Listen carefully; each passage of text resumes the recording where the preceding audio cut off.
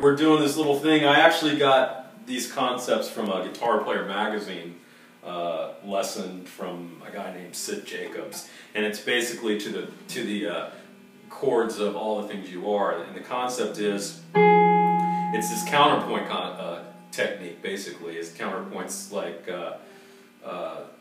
two melodic lines happening, but it's basically kind of based on Bach, really.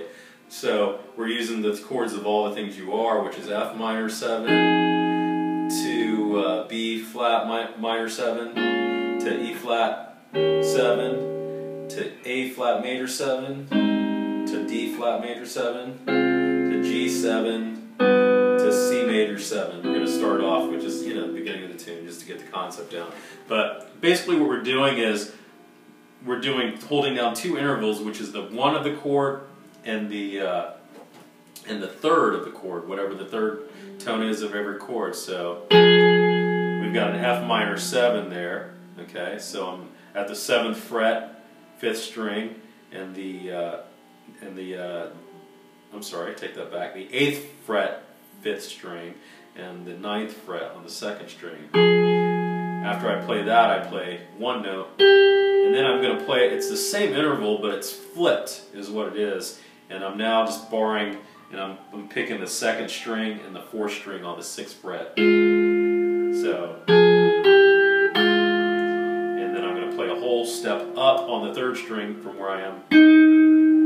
Okay, and now I'm into my B flat minor 7, and I'm doing the 6th fret, the 3rd string, and the 6th string. And then I'm going to play that note on the 8th fret of the 1st string, and then I'm going to bar the 1st and 3rd string.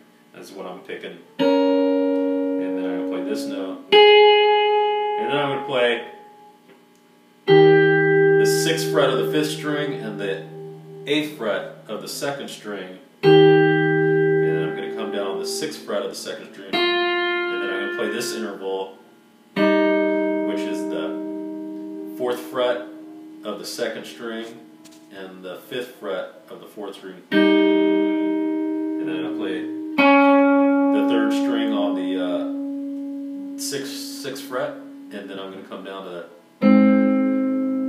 Okay, and that gets us to the A flat major 7. We'll do more later, but I'll try to play it in time.